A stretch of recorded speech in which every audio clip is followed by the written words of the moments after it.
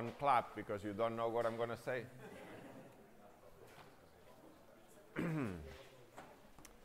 Okay, this discussion is about the crisis of the European Union. Right now, the European Union is in the middle of a crisis which has many different phases to it.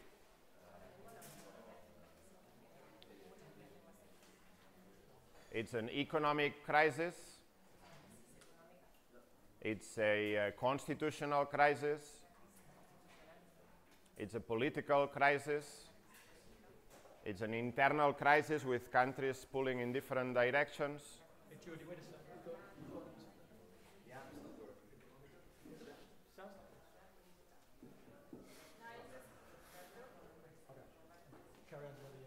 Can you hear me at the back? Sorry? Can you hear me at the back? Okay. Sorry.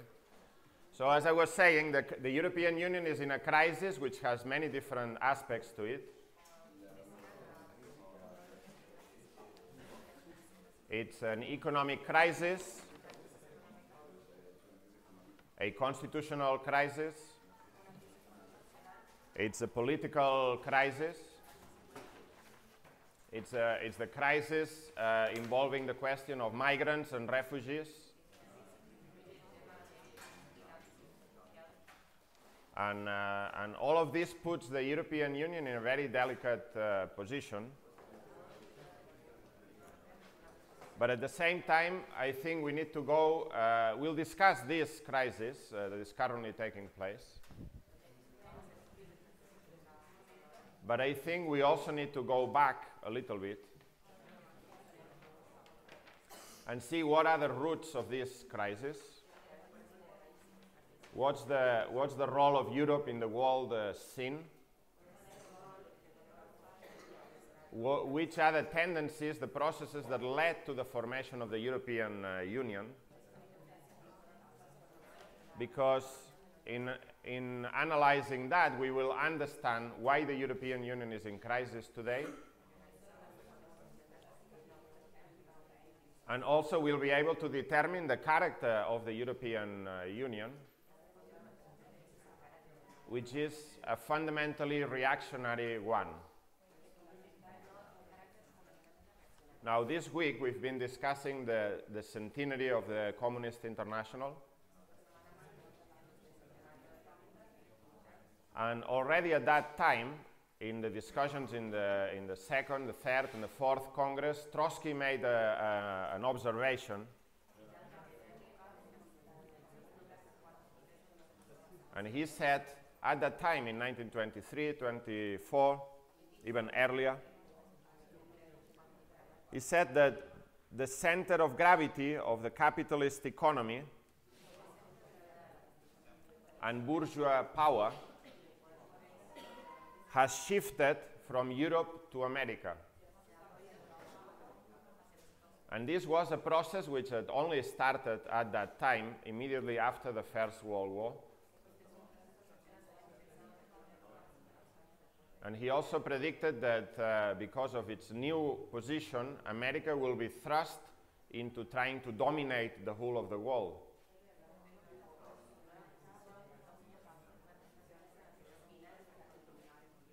This is a brilliant prediction with a lot of foresight, because at that time, really, the center of the world economy and politics was still in the European, in Europe. And as Trotsky himself observed, Britain was still the main naval power.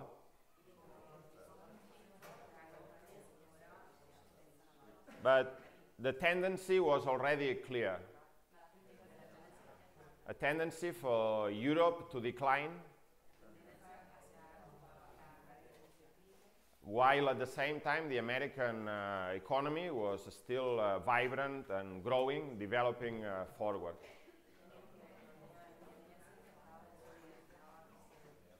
And this process really was accelerated or set after the Second World War. And even to today, if you look at the figures for the last 20 or 30 years, you will see how, for instance, in terms of the European Union GDP as percentage of the total of the world GDP,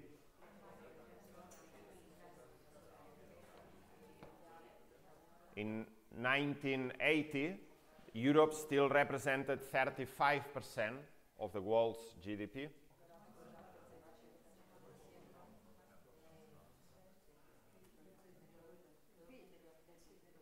By 2000, it had gone down to 25%. And after the crisis, this has even continued, with the European Union now representing only 22% of the world's GDP.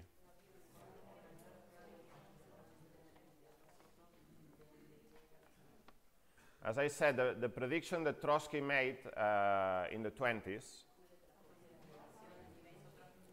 the process that he described, accelerated after the Second World War. The Second World War was obviously a world war, but one of its main and most deadly scenarios was Europe.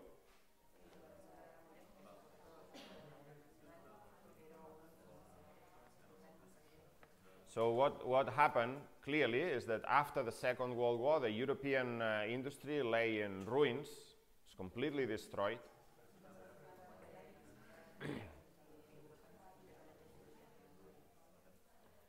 Britain, which was not directly involved in the fighting in its own soil so much, its industry was a little bit more intact, but it was also damaged.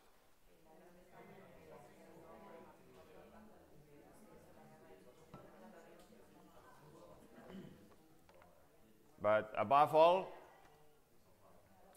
American industry was intact, had been harnessed by the state for the war effort,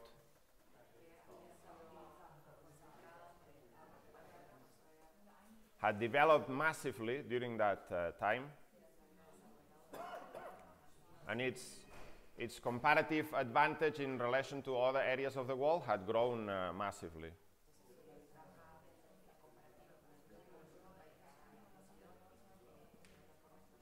Not only this, but America also at that time concentrated 2/3 of the world's gold reserves.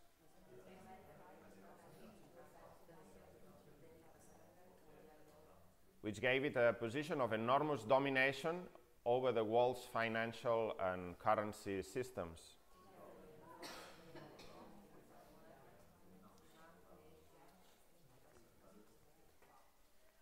And so what Trotsky had said, that the Mediterranean will become an unimportant lake in the fringes of the world,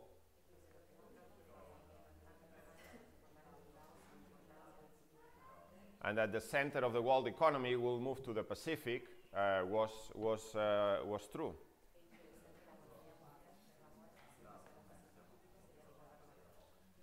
The situation in Europe was a situation where revolutionary opportunities opened up in one country after another.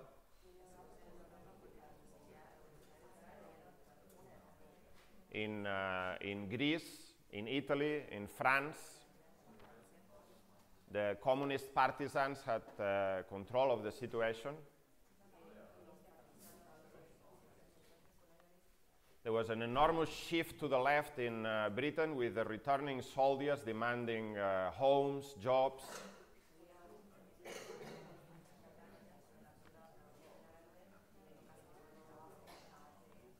And there was a clear danger that the Second World War would end up like the First World War, with the opening up of a revolutionary wave through the whole continent.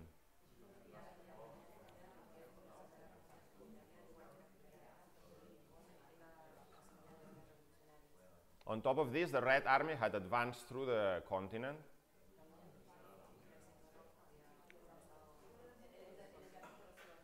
And clearly this whole situation forced the United States to intervene, to prevent the threat of revolution.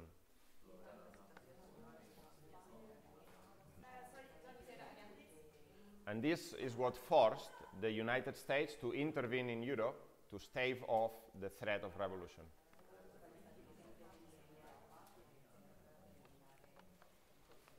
With the Marshall Plan.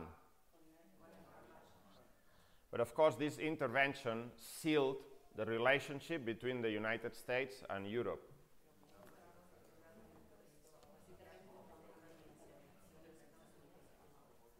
Which was one in which the European Union was reliant and dependent on the US.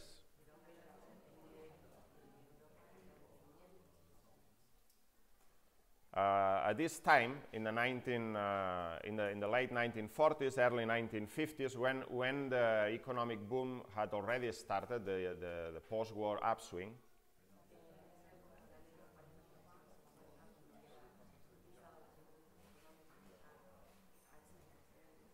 this is not the place to discuss the post-war upswing and its causes,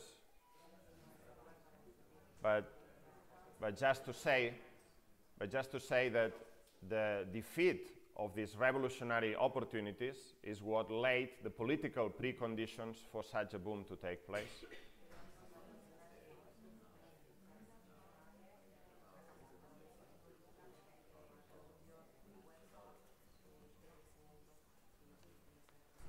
At this time, the German and the French bourgeois started to move together. The French ruling class was completely in panic or threatened by the idea of another war on European soil.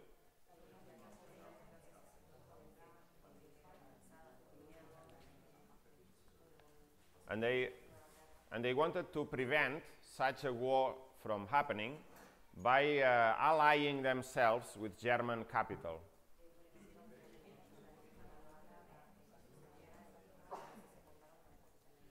And they thought that it would be possible, through such an alliance,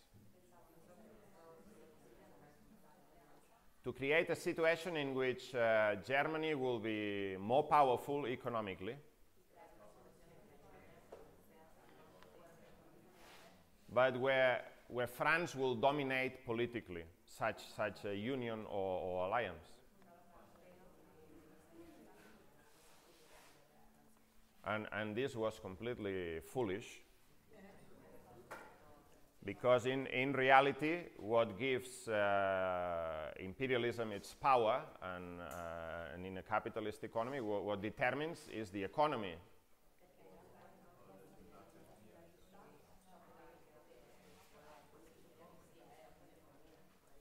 And as we will see later,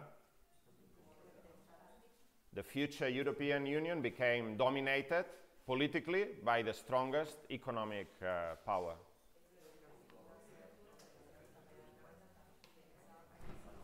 That is Germany. In the calculations of the French bourgeois in moving towards these alliances, was also the idea that France should have some independent role on the world scene, that it shouldn't be completely dominated by the US.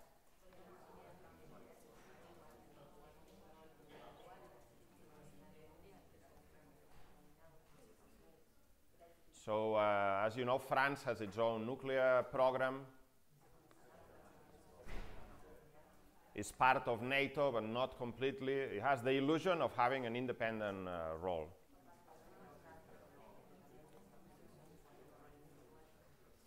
Another important factor in the push towards what later became the European Union was the realization by the different European capitalist classes of the realization of their own weakness in the world scene.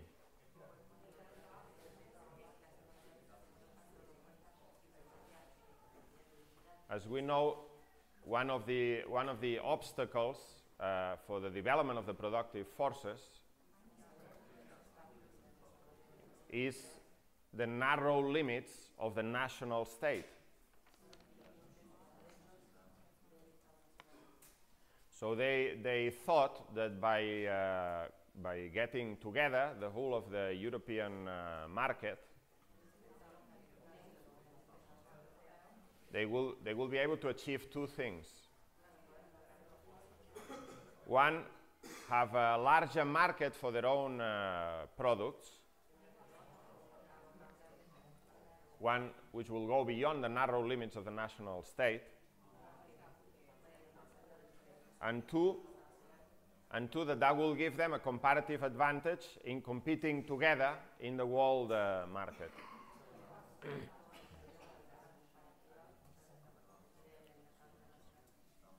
So yes, even though Europe after the Second World War was under the domination of US imperialism,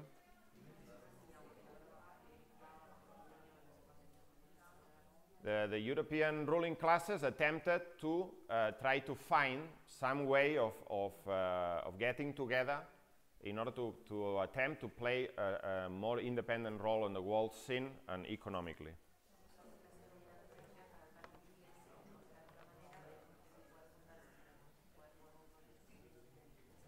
So in 1951, under the push from the French capitalists, we saw the formation of the European Community of Steel and Iron,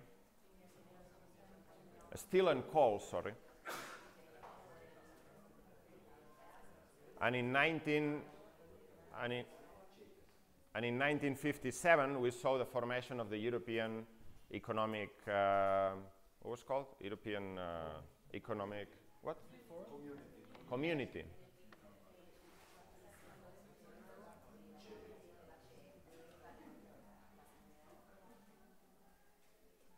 But obviously, as I said before, far from being what the French had imagined,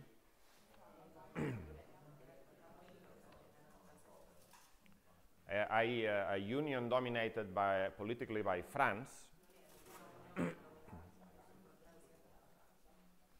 and it became a union completely, crushingly dominated by the weight of German capital.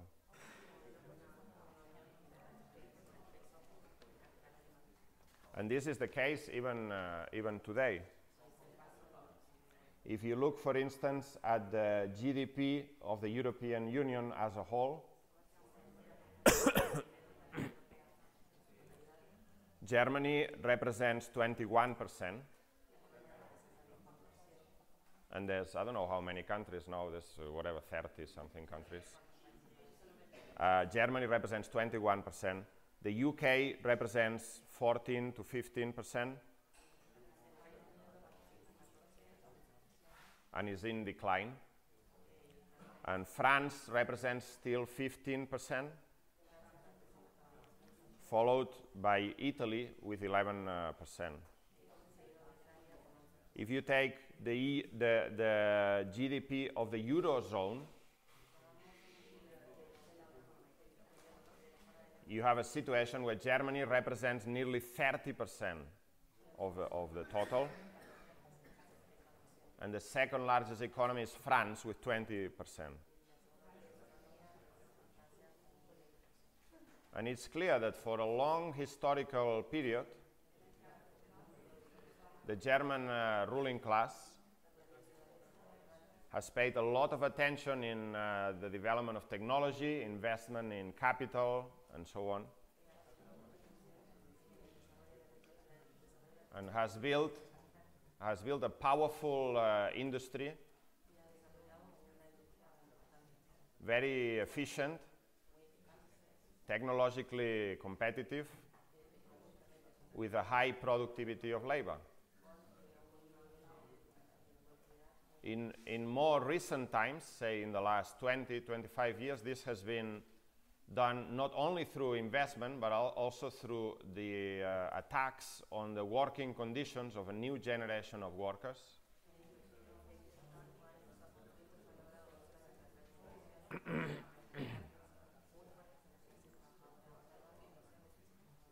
but it is clear that this is what allows Germany to dominate Europe.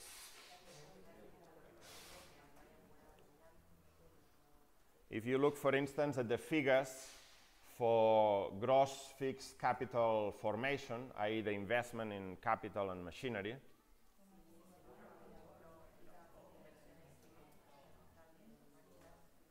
Germany represents 21% of the European Union. And if you, but this has created another contradiction for Germany. This, which is its strength, also comes with a flip side of the coin.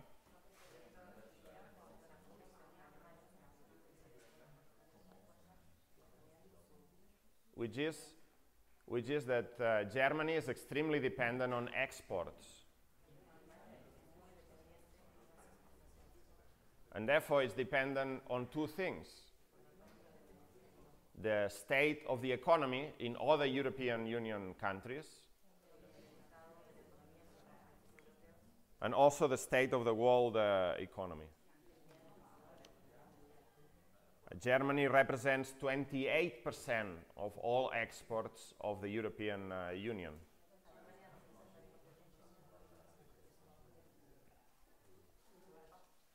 And this is something that will have a big importance, a big bearing on the situation now.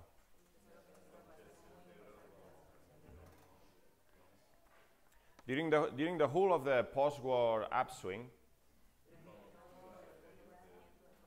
this process towards further integration continued.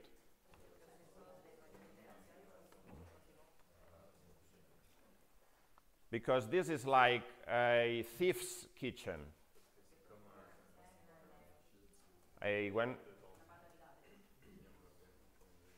When the loot is growing, it's not so difficult to find a way of dividing it up between the thieves.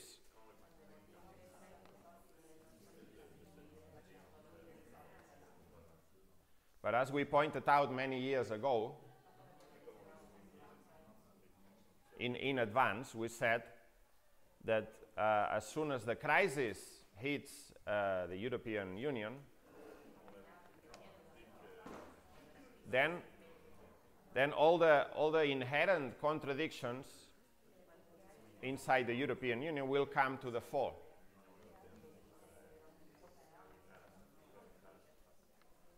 But as I said, during that period of time, the process went ahead. Then, on top of this, we saw the unification of Germany after 1989.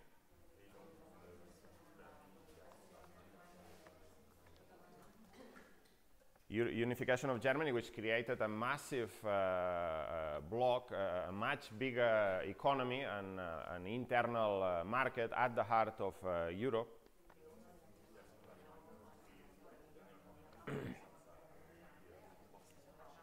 Which, on the one hand, further increased the weight of the European of Germany relative to the European Union as a whole.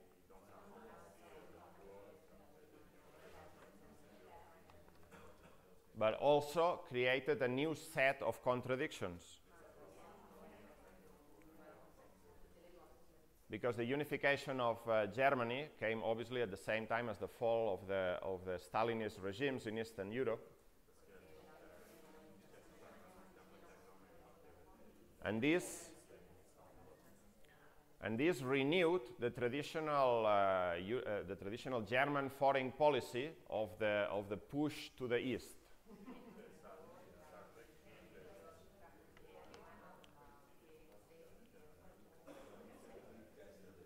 Which I will not attempt to say in German.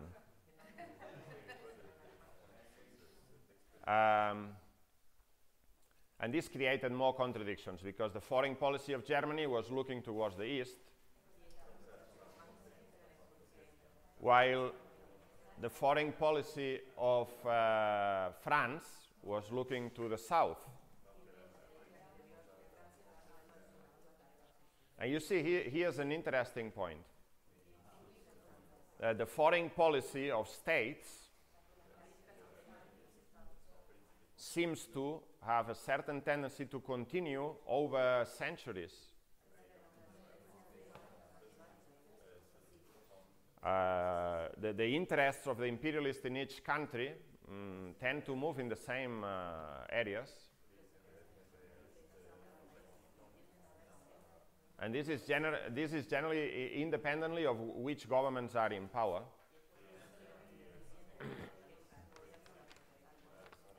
It's determined by the capitalist class, and it's implemented through the diplomats, the state apparatus, which remains regardless of the government.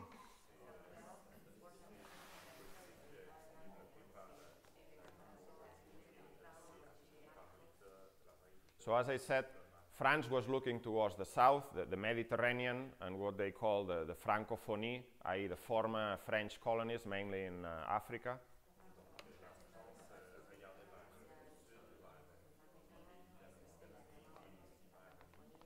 And this means that it is very difficult for the European Union to have a common foreign policy.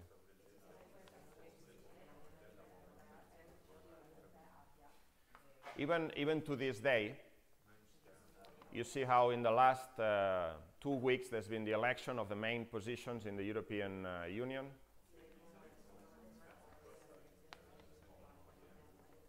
You see, the European Union doesn't have ministers, but the only one minister they have is the High Commissioner for Foreign Affairs.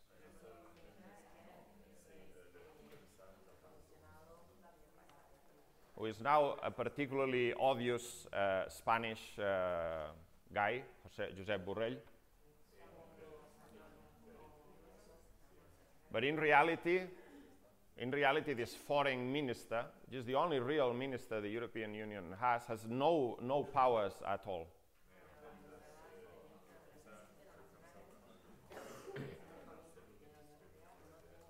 Because foreign policy has to be decided by consensus.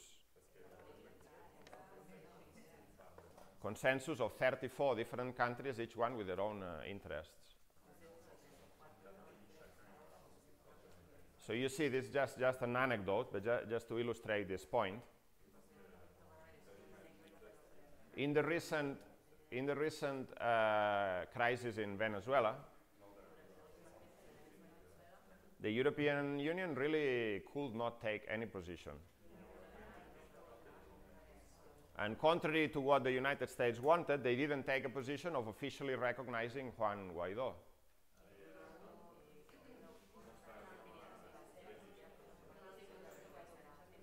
Now, a number of individual countries, the most important countries in the European Union, did recognize Juan Guaidó. France, Spain, Germany to a certain extent, Britain.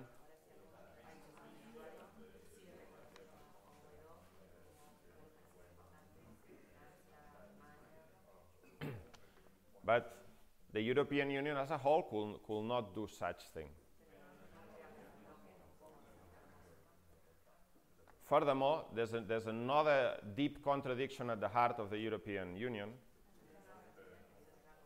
which is, you might have heard, the question of the common agricultural policy.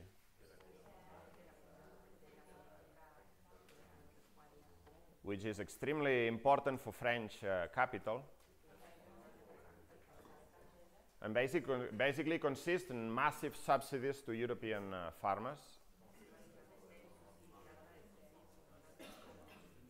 It also involves things which only make sense from the point of view of capitalist profit. Like, for instance, peasants and farmers in the south of Europe are paid large amounts of money to uproot the olive trees and the vineyards.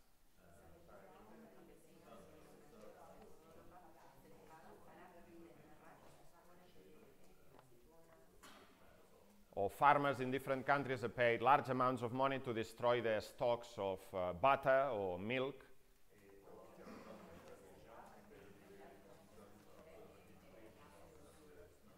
In order to maintain the prices of these products in the market.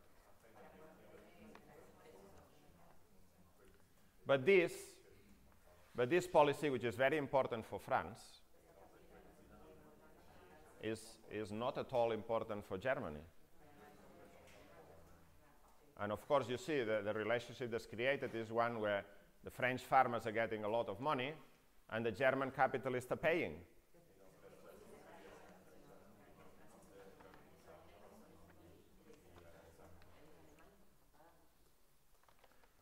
So this process of integration continued after the collapse of the Berlin Wall.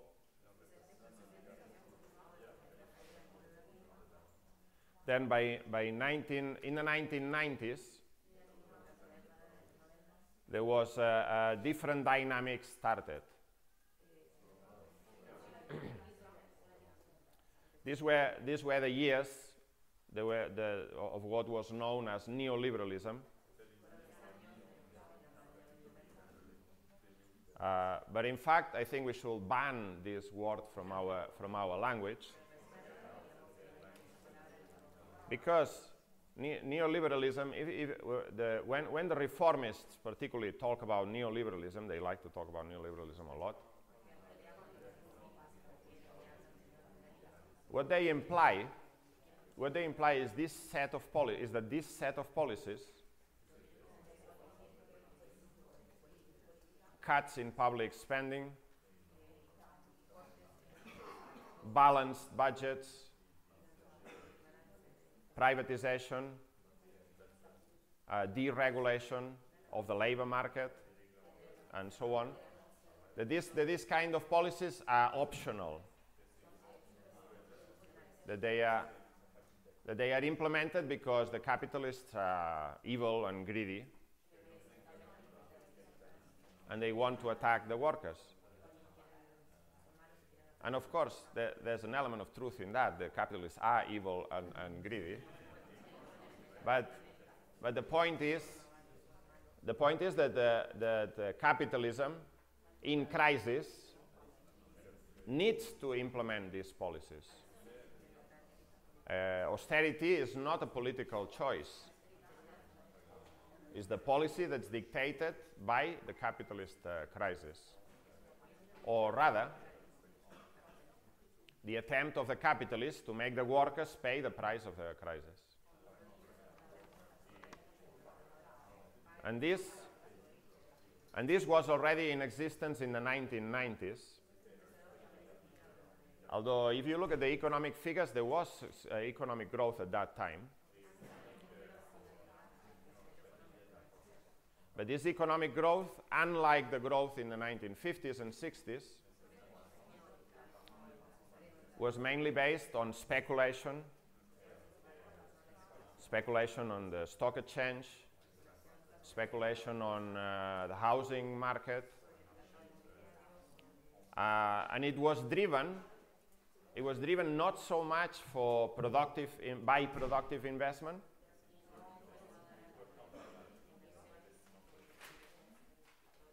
but by an offensive of the capitalist class to increase absolute and relative surplus value.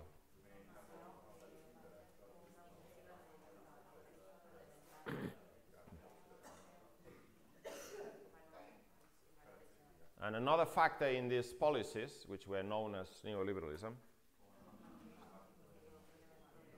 was the opening up of new markets for capitalist investment through the privatization of state assets.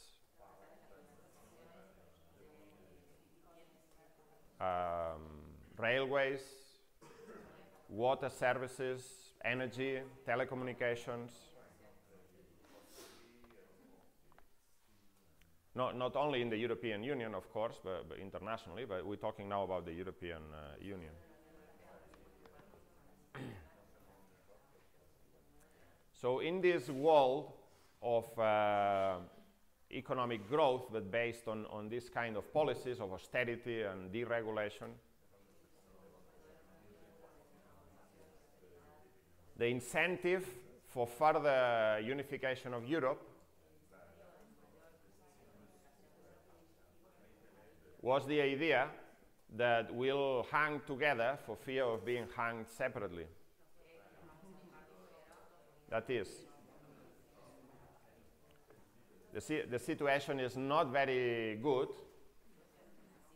but if we are all in it together, maybe with our combined forces, we'll be able to weather the storm in a better way.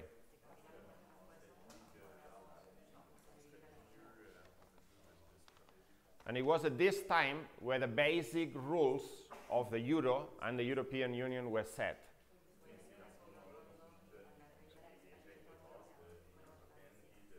And they were really set by German capital. And these rules are summarized, if you want, in the Maastricht Treaty criteria.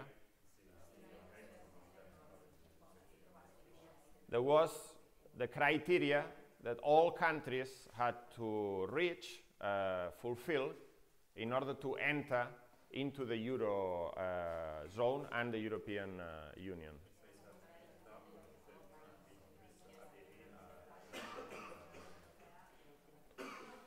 And the two main points of this criteria, were that no country should have a debt higher than 60% of GDP, and that no country should have a budget deficit of more than 3% of GDP.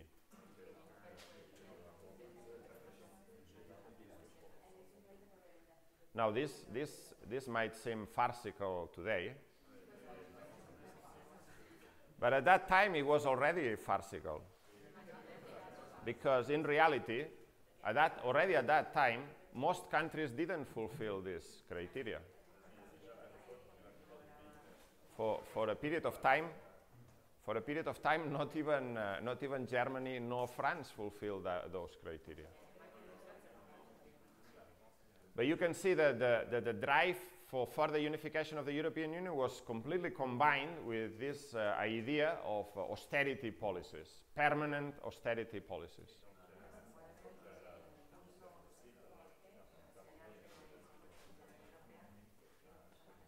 And this is enshrined in the founding principles of the European Union.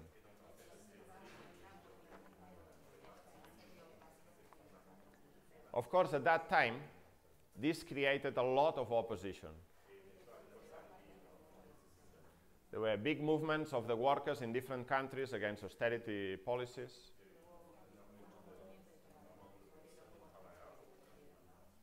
And in fact, today, they like to present the European Union as fundamentally as a democratic endeavor.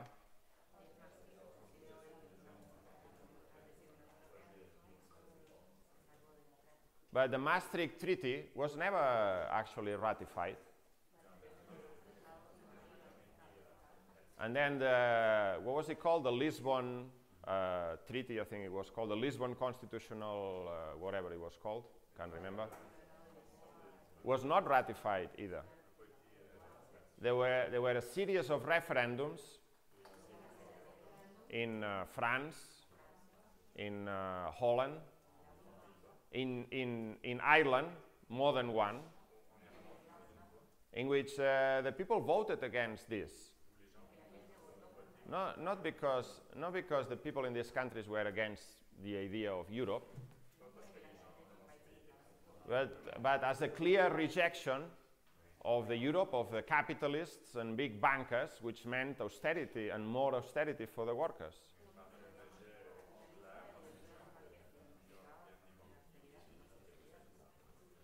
But this didn't stop the course towards the European Union. The Irish defeated this in a referendum, and they were told they had to vote again and again until they got the right result.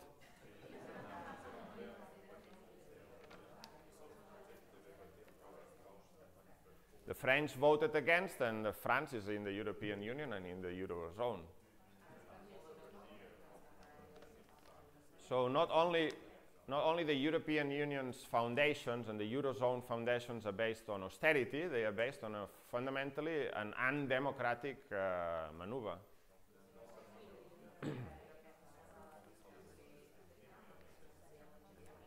Now, at that time, we had a big debate in the international. In 1999 is when the European Union in its present form was founded, the Eurozone. And then the euro was introduced physically in coins and notes in 2002.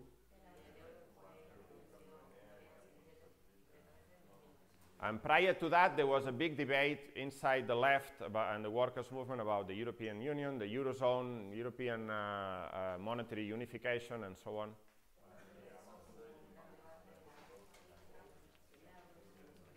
And we produced a document,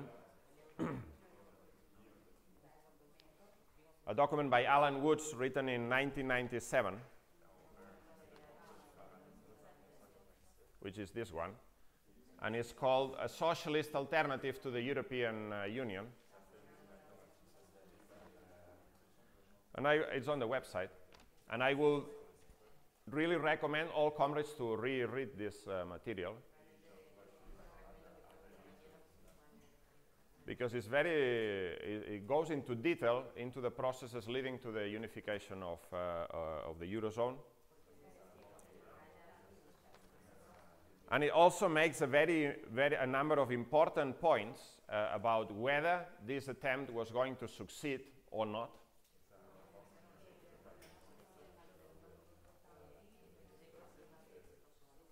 And finally, puts forward the program that Marxists and socialists should defend in relation to the European Union and the Euro.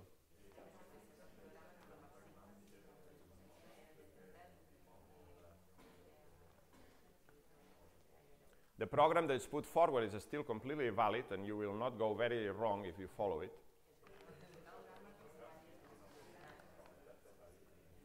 But of course, one of the big parts of this document was a discussion about whether the unification, the currency unification was going to succeed or not.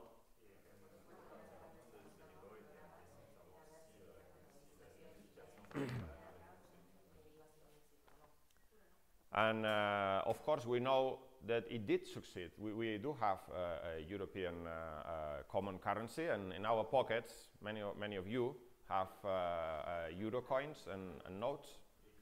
Hopefully not a lot after the collection.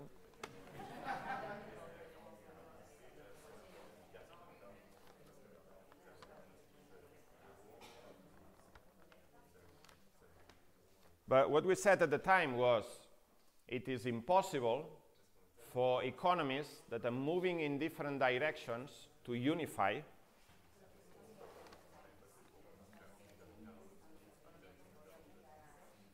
That means at that time we were talking about 20-something economies.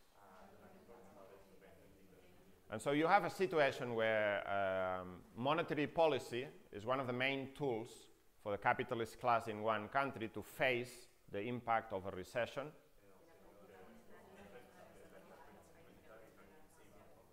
So when there is a recession, there is a tendency towards a devaluation of the currency so that exports from that country are cheaper.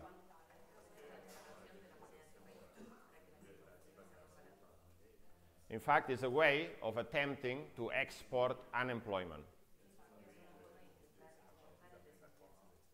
Now, if you have a common currency, you don't have control over your monetary policy. And so if, say, Greece enters into recession, while, say, Germany is still not in a recession, is in a different phase of the economic cycle,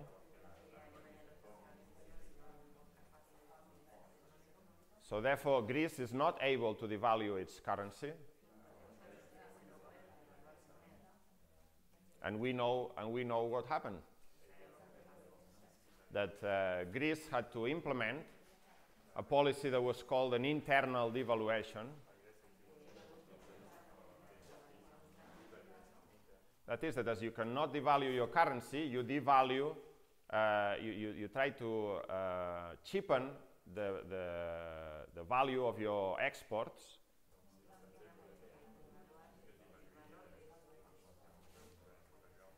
by pushing down wages of workers in that country.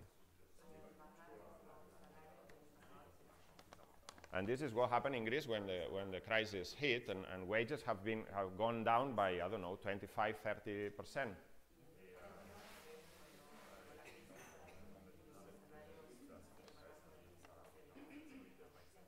We said that therefore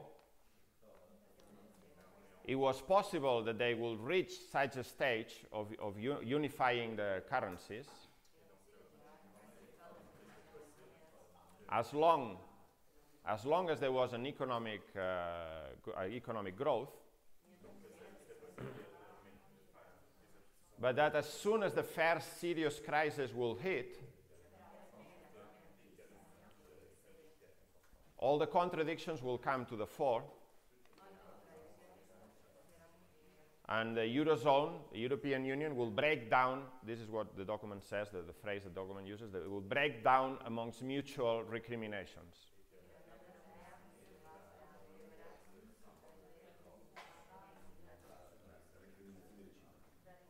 Now, if you remember what happened 4 years ago during the Greek debt crisis, we did have a lot of mutual recriminations, but in the end, the euro survived. But the euro just about survived. It was actually a very close call.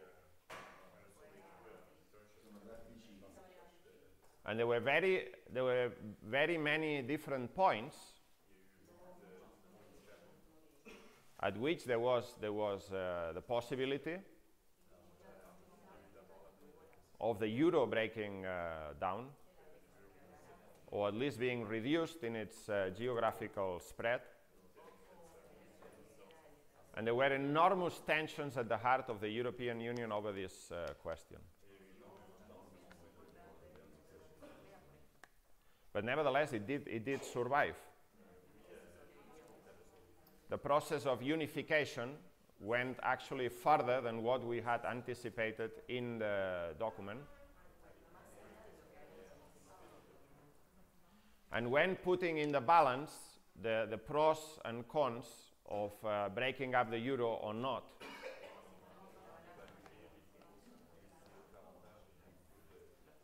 in the end, the European ruling class decided that, as bad as the situation was,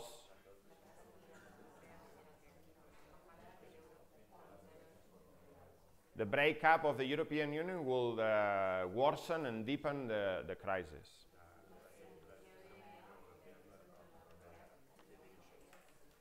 But the basic outlines of what we said at that time remain true.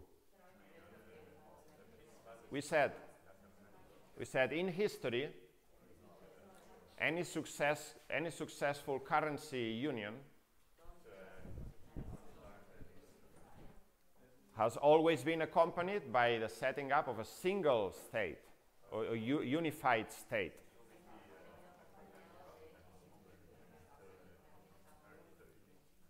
And this the European Union still doesn't have. There's no European army, despite all the talk. There's no European foreign policy, and so on and so on. There's no real European budget. And on this basis, the Eurozone remains a fragile endeavor, which will be subject to the coming storms. Furthermore, as we explained in the document, Lenin said that the unification of Europe and the capitalist basis was impossible. and that if it were to happen, it will be a reactionary utopia. And there was a big debate in the 1920s about this question of the slogan of the United States of Europe, in which Trotsky and Lenin participated. And they basically had the same position. They said the unification of Europe is a progressive aim, because it will mean the breaking down of the national barriers to the development of the productive forces. But under capitalism, it is impossible to carry out. And so Trotsky said, for instance, in a speech he gave after the Fourth Congress of the Communist International, in a discussion article that he wrote, he said that the real content of the slogan of the European States of Europe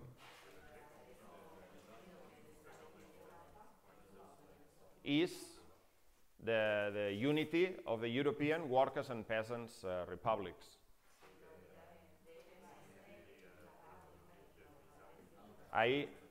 That is the European Socialist United States of Europe, the Socialist United States of Europe. And this was adopted by the Communist International, and it was in its program at the time.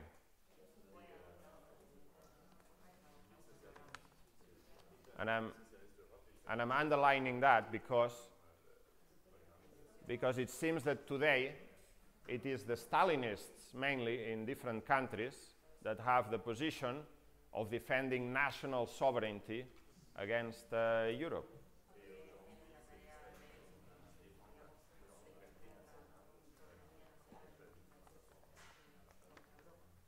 Now, so we see the results of the European Union and the creation of the euro.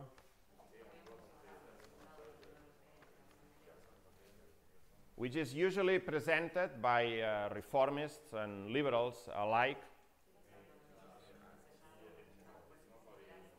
as a great success. You see, there's been no war in Europe for many decades.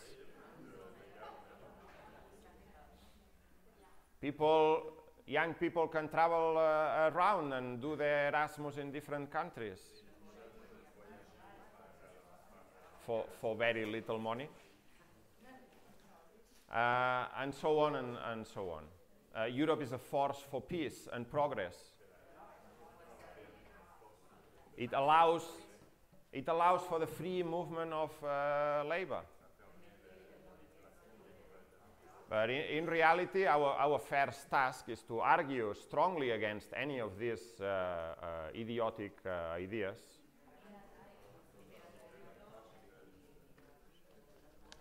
If you want to see the real face of Europe, Europe is the Europe of austerity, permanent austerity, which is now even enshrined in many countries' constitutions.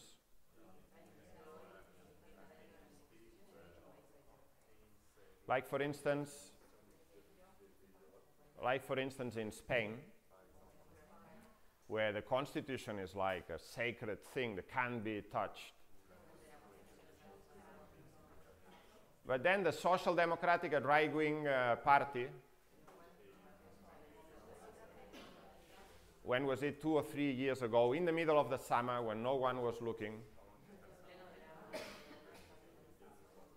introduced an emergency reform of the constitution through parliament,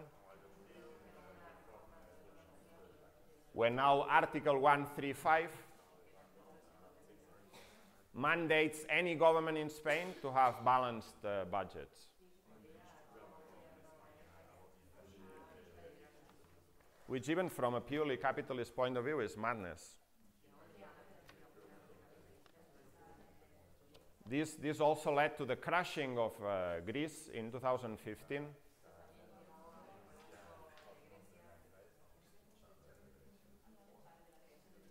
Of course, there was the betrayal of the Syriza government, the Tsipras government.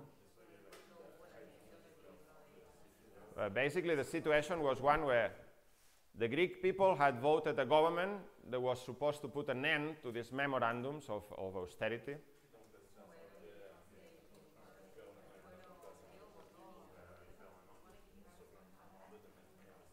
Then they voted by an overwhelming majority in a referendum to reject the latest version of the memorandum.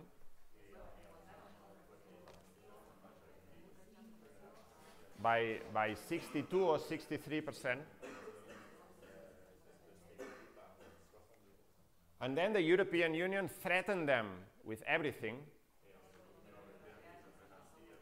They used monetary policy to cut off liquidity to the Greek economy.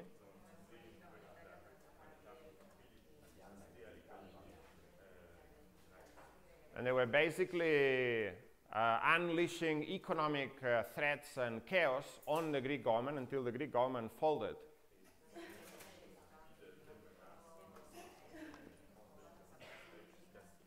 That's not only extremely reactionary, but it's also extremely undemocratic. And this policy was driven very clearly by German capital.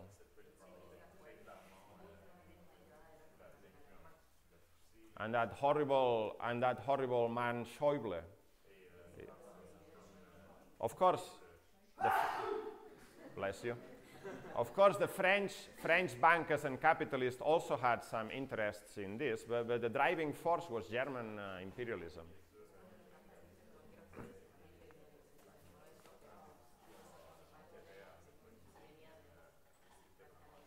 And this incidentally made, you could say that this made little sense from a purely economic point of view. And in fact, Varoufakis' proposal wasn't so crazy. All he said was, allow us a little room for maneuver, and when the economy is growing again, we will pay back the debt.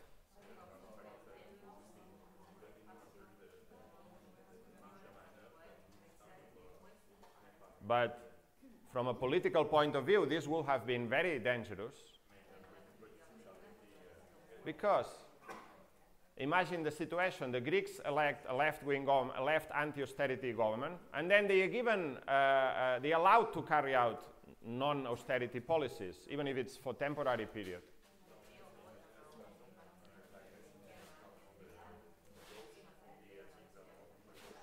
There will have been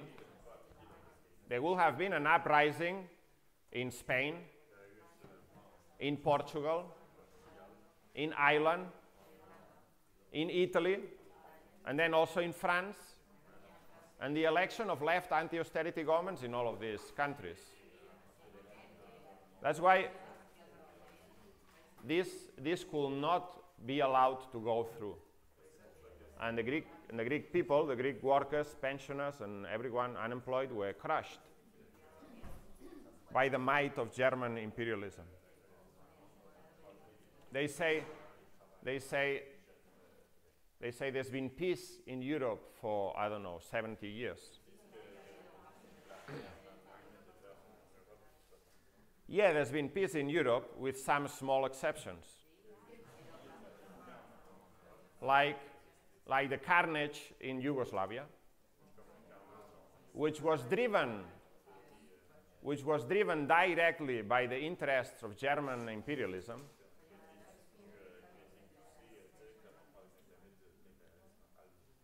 Which wanted to take over, which wanted to split Yugoslavia in the most reactionary way,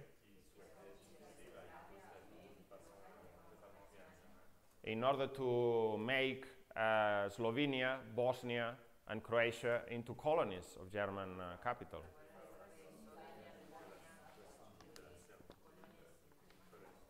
There was the reactionary split of Czechoslovakia, although that went without a war.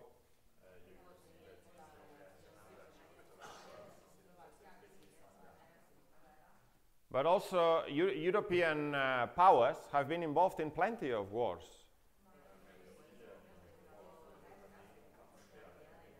The most recent one, the war in Libya,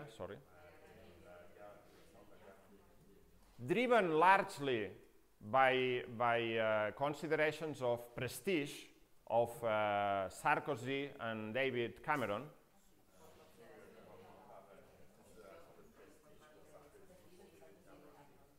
There were other aims to this war as well, to put an end, to put a stop to the spread of the Arab Revolution.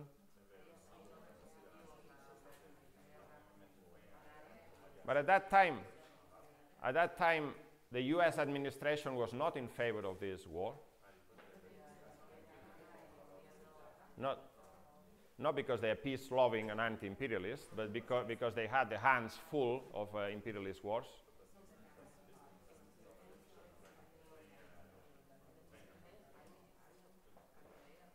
And it was Sarkozy, the little man in Paris, and David Cameron that pushed this war through. And we see the reactionary consequences of that war today. Libya, which was a country which through oil revenues had achieved high living standards,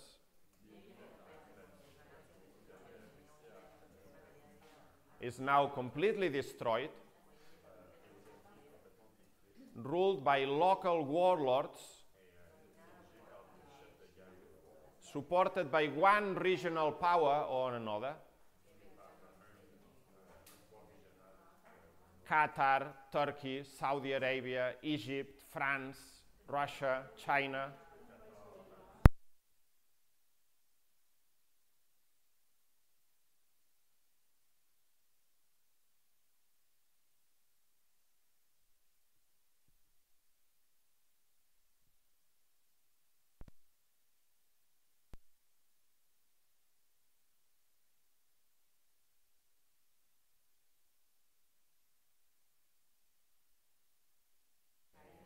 The barbarism of open-air slave markets in the 21st century.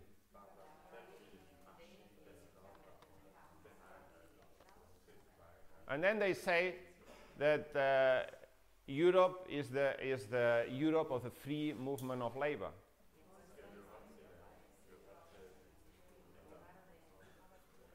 Yes, it's the free movement of labor, which means. Oh, sorry, I forgot about the little war in Ukraine, in which the European Union also had a part. By giving the impression that if they change the government, they will be allowed into the European Union. Something which was never in their plans. German capitalists have already their hands full with having had to pay the price for unification. They don't really want another country they have to pay for. But as I was saying, free movement of labor in Europe means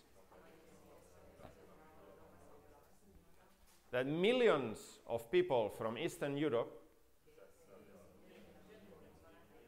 we're talking about large percentage of the population, forced to emigrate, leave their homes, their families, their towns,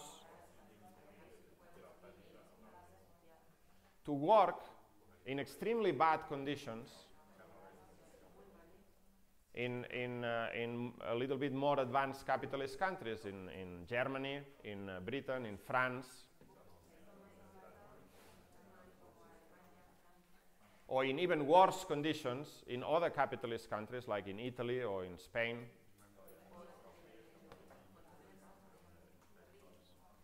where at the same time they are used as a battering ram against the working class in order to drive down wages and conditions.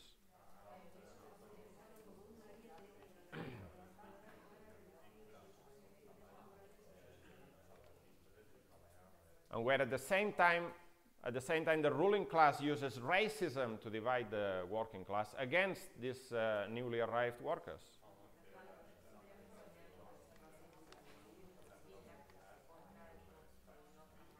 Not only this, but there's also the Posted Workers Directive of the European Union.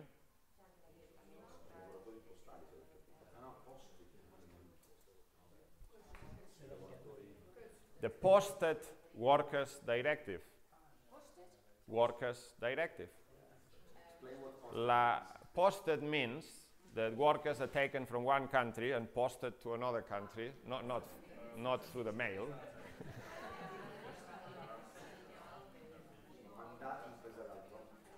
But these workers are covered by labor law of the country where they come from.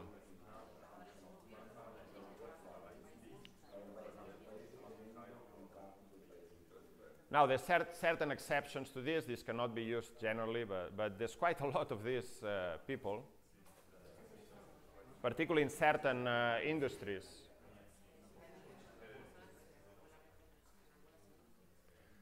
There was a case in Britain which became famous and which I think is very significant and should be mentioned. There was an oil refinery in the Lindsey oil refinery. There were some workers building this refinery. And the bosses decided to bring some Italian workers over. And they were working on the basis of Italian collective bargaining, instead of working by what is known as the Blue Book, which is the conditions that British engineering workers have won, and construction workers. And so the workers went on strike against this situation. And here there was the potential of a conflict between British workers and Italian workers working in the same site.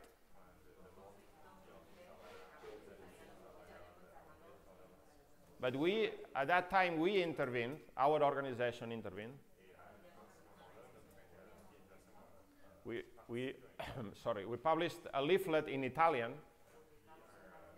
which the workers then gave to the Italian workers to explain the reasons for the strike. That the point was not that the British workers did not want Italian workers working side by side, but that the point was that what the British trade unionists wanted was that all workers working in the same site should be covered by the same terms and conditions.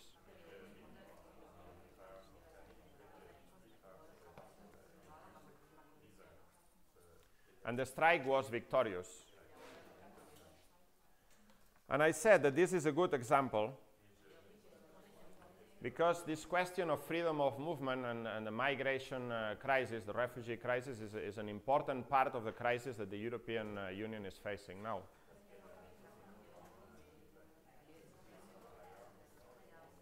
Just to add, of course, on the question of migrants and refugees and freedom of movement, the European Union has nothing to boast about.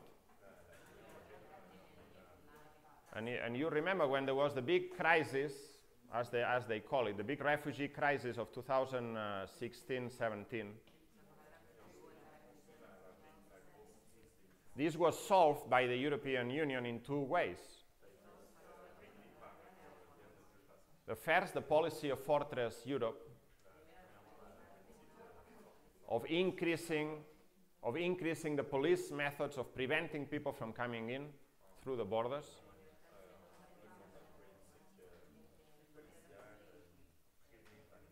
building a line of barbed wire across the east of Europe through the migration routes.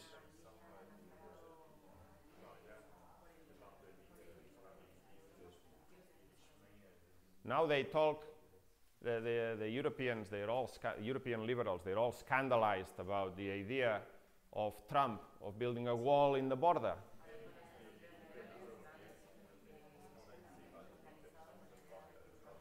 But there is already a bloody wall in the border in Europe. For instance, in Ceuta and Melilla,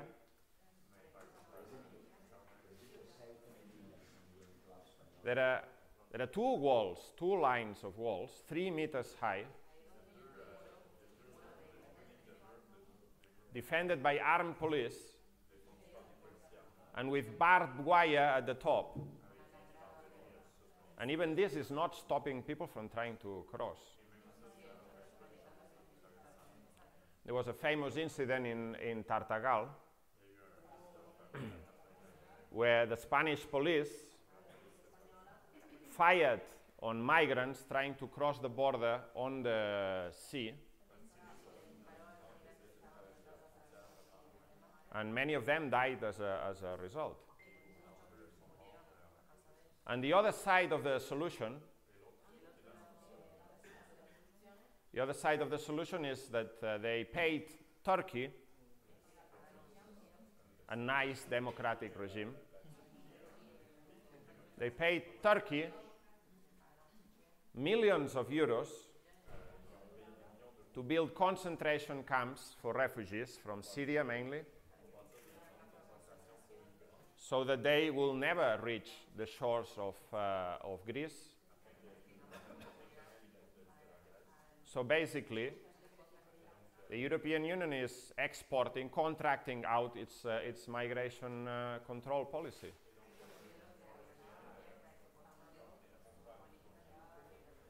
But even that's not the end of the story. Similar deals have been made with Libya.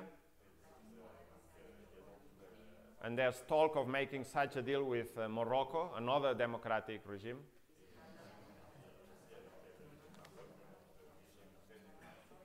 And now, of course, we have the policy.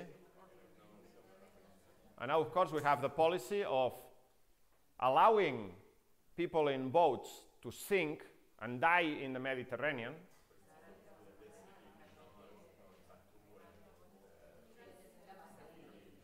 Which actually goes against international law, allowing them to sink and die so that they don't reach the shores of Europe and they're not our problem.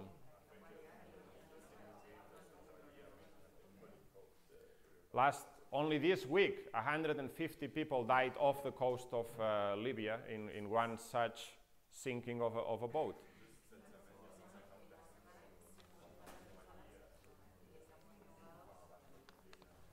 And now all the European liberals are up in arms, scandalized at the policy of the Italian government.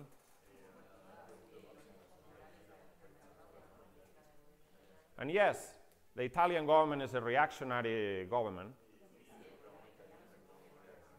which is using this migration policy in order to whip up racism, divide the working class.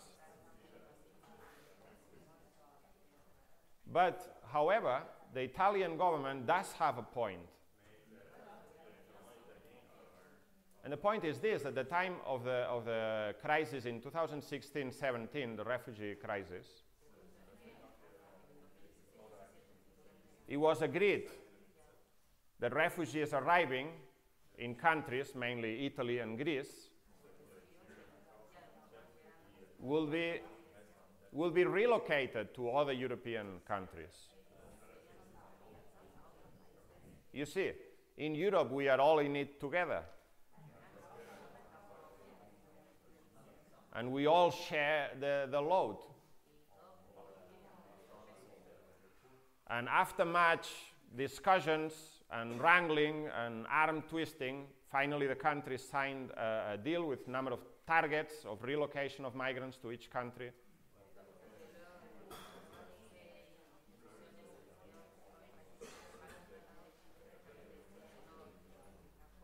And up to this day, only 10% of those targets of relocation of refugees has been fulfilled.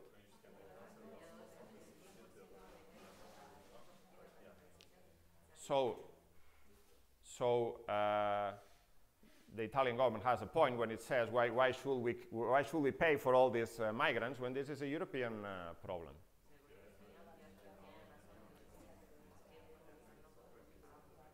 And that's one of the reasons why the argument is getting some support in Italy. Of course, the other reason is that no one in the labor movement is putting forward an alternative explanation.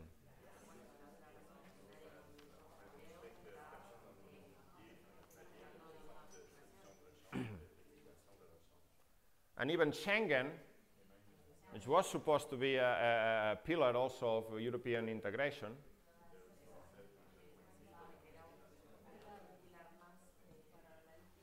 that means that you can cross from one European country in the Schengen area to another without passport control.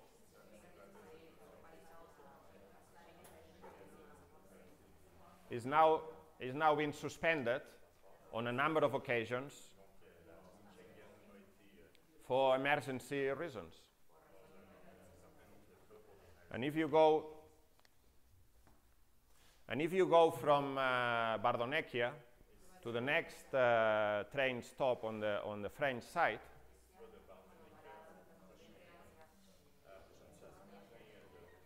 now you can't because the train's been cut off. It's back on? Okay.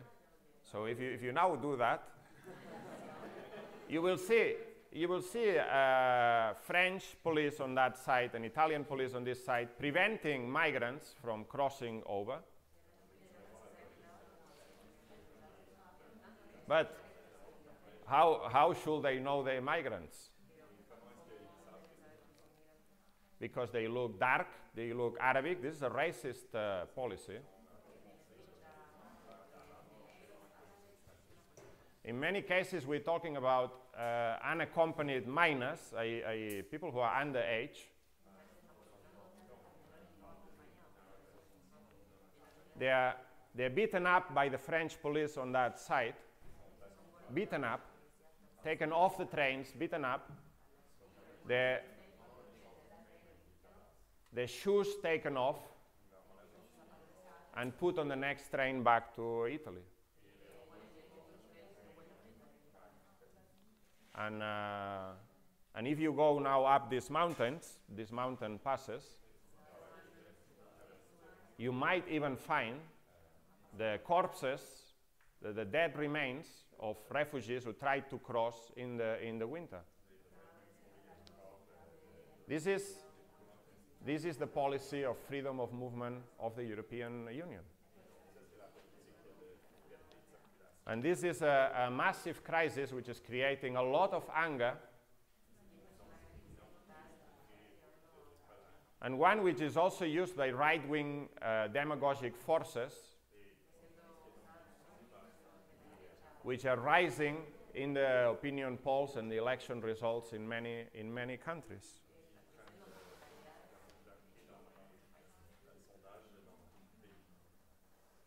So what is our policy in relation to the European Union? I think it's clear, and it follows from our analysis of the character of the European Union. We are against the capitalist European Union, the xenophobic, pro-austerity, capitalist and bankers European Union,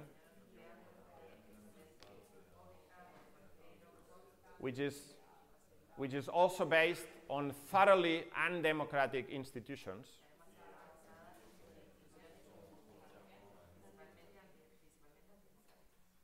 most of which are not even formally elected,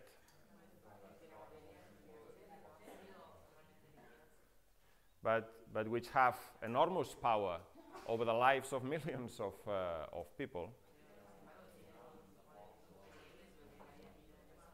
But at the same time, we are against those,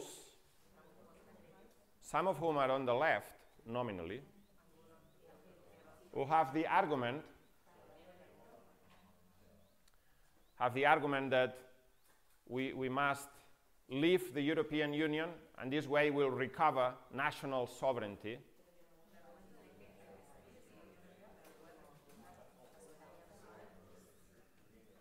And this is somehow progressive. In fact, the labor movement on the left on this question of the European Union is divided broadly on two camps.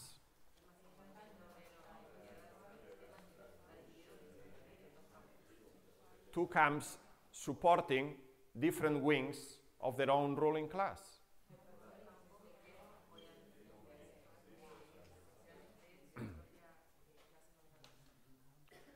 We are against the capitalist European Union, but we don't think the solution is the return to nominally independent capitalist states in each country.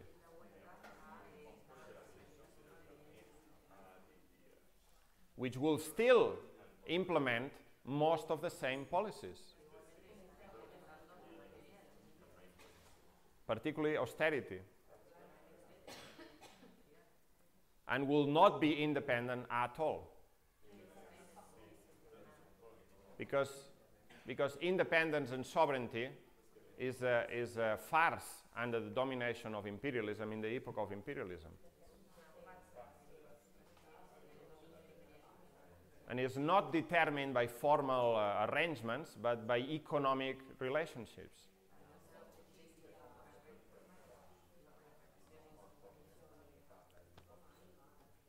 We've seen this at every single important juncture.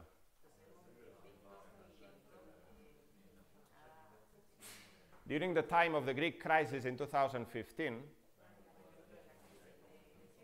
these two sides were very clear. On the one side, you had Tsipras and Varoufakis, who were completely committed to the European project, in inverted commas.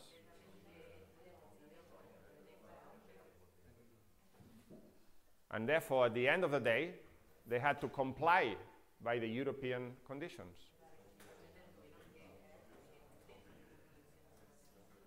But you also had a layer of left critics of the Tsipras government.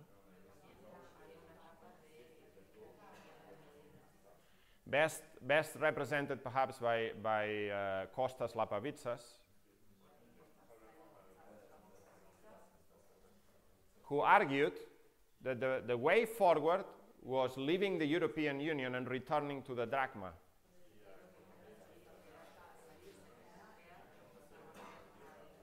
Leaving everything else in place.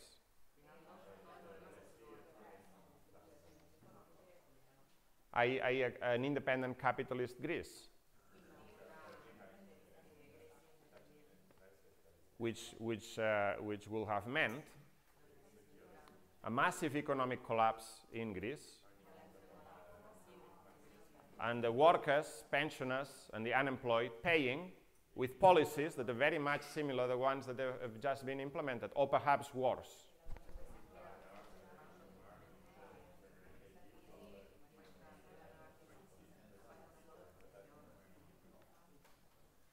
You see the same debate taking place now in Britain in relation to Brexit.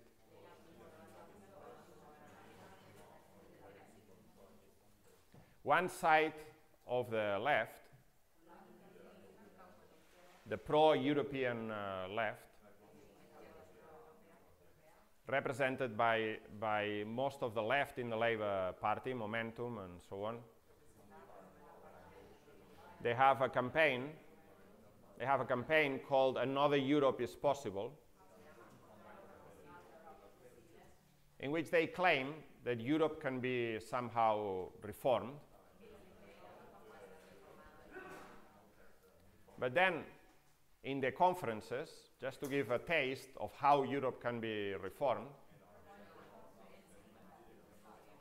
they invite speakers like the Prime Minister of Portugal,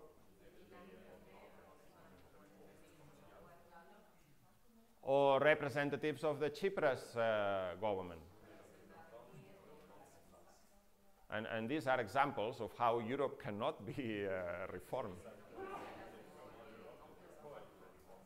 And the worst part of this is, you see in Britain, the decisive section of the capitalist class is against Brexit.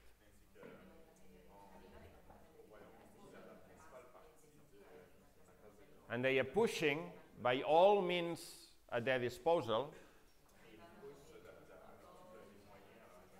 against Brexit, for a second referendum, etc. And therefore, de facto, this section of the Labour left is supporting the dominant faction of the ruling class in Britain and helping them along in their aims. And I'm not just saying that they are on the same political camp. These people, the Another Europe is Possible, they go on the same demonstrations with Europhile, with pro-European Tories and Liberal Democrats. And of course,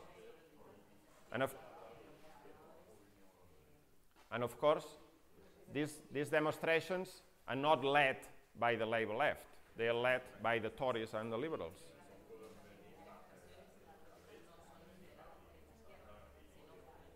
But then there is another section of the left in Britain, perhaps smaller,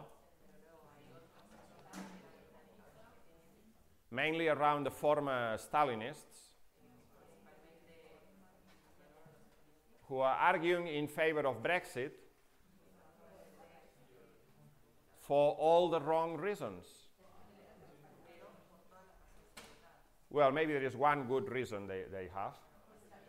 They argue correctly that many of the European directives will be in direct contradiction to some of the policies of a Corbyn government in relation to privatization and so on.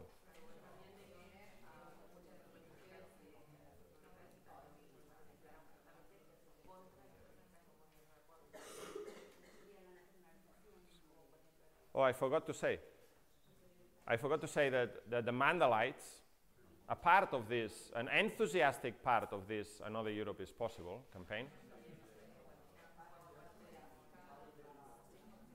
and that the main attack of this Another Europe is Possible campaign is against Corbyn.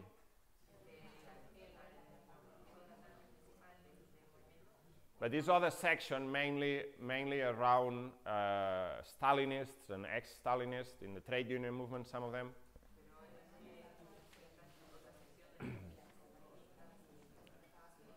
they argue against the European Union from the point of view of British national sovereignty, if you can think of a more reactionary slogan.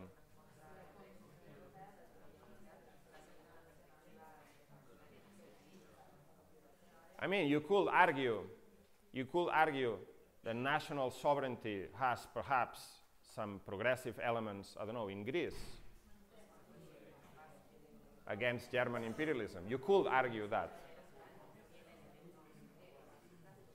But even in Greece, this will be a nationalistic, chauvinistic concession. But in Britain, okay, Britain is not a major imperialist power, but it is an imperialist power nevertheless.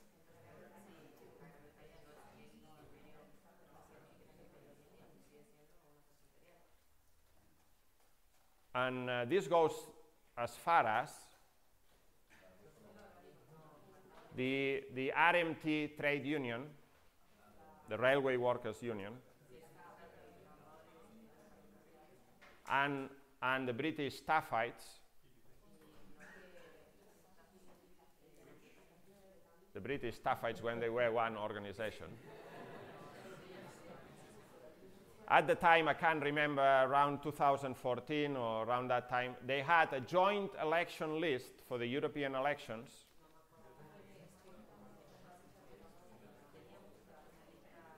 with the slogan, "No to EU, yes to democracy." As if in Britain we had any kind of democracy. So basically, what is our position in all of this? Our position is clear. We are against the European Union, but we are for a socialist United States of Europe.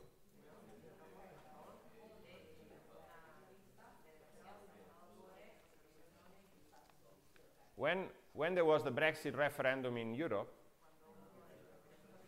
it is not that we didn't take sides. We were against both sides. Of course, the position that you adopt in a referendum on this question is a tactical question.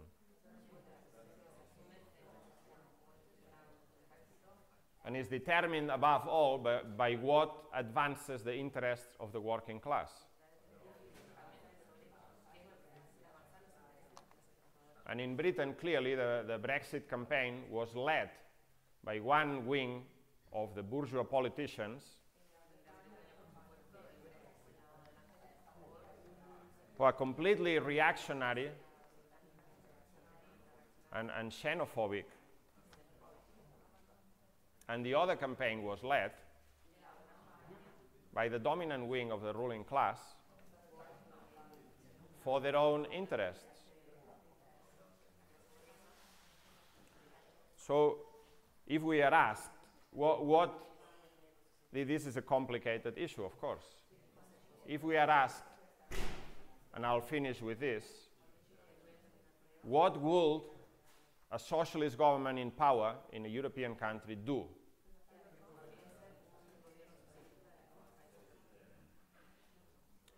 And what a government will do will be, first of all, particularly in the southern European countries, repudiate the payment of the debt. And as a second immediate step, nationalize the banking and financial system to which this debt is owed. And then proceed with a socialist plan of renationalizing the privatized utilities, of nationalizing the main planks of the economy, the means of production, and the workers' control, of introducing capital controls in order to prevent the flight of capital, and to do so by mobilizing the working class in defense of these measures, by explaining that this is the only way to fight against austerity, not by Keynesian measures as Corbyn and the others are proposing.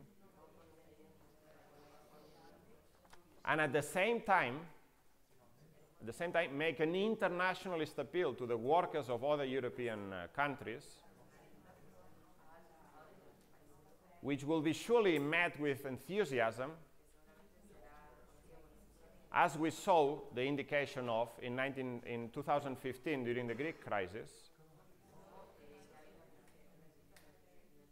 Now, of course, you can imagine that such a government, even talking about introducing such measures, will immediately come under the wrath of the ruling class and the European institutions.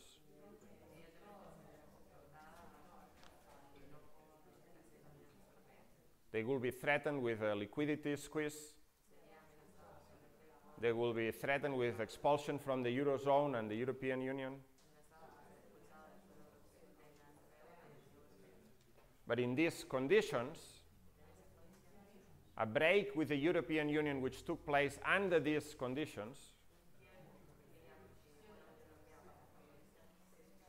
will be a progressive step,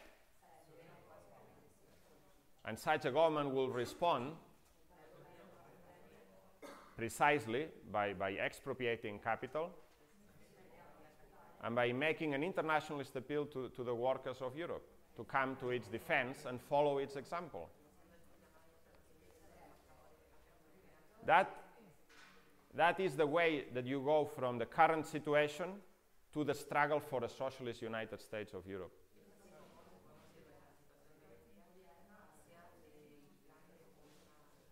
Not by making concessions to national sovereignty, which plays into the hands of the right,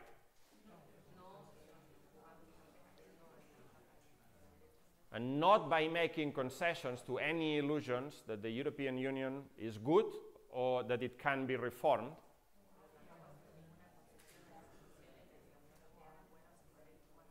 which plays into the hands of the European capitalists and bankers. And so now the European Union is facing a new economic crisis, where all these questions will come to the fore. And this crisis that is coming, this economic crisis, will not be merely a repetition of the previous one in 2007, 2008.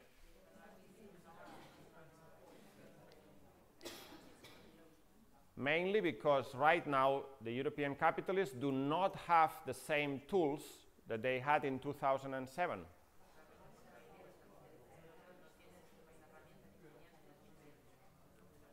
They have not solved any of the problems that existed at that time. Debt is still at a very high level.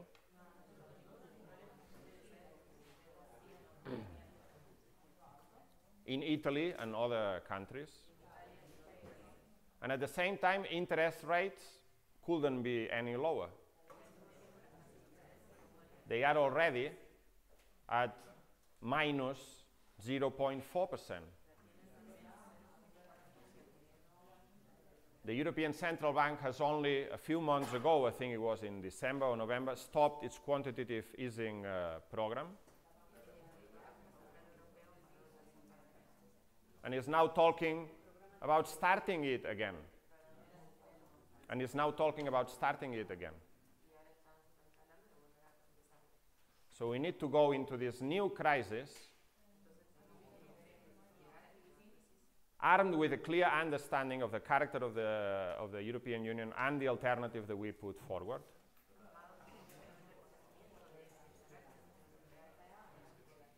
And also armed with an explanation of the lessons of the previous crisis, and particularly the lessons of the crashing of Greece in 2015.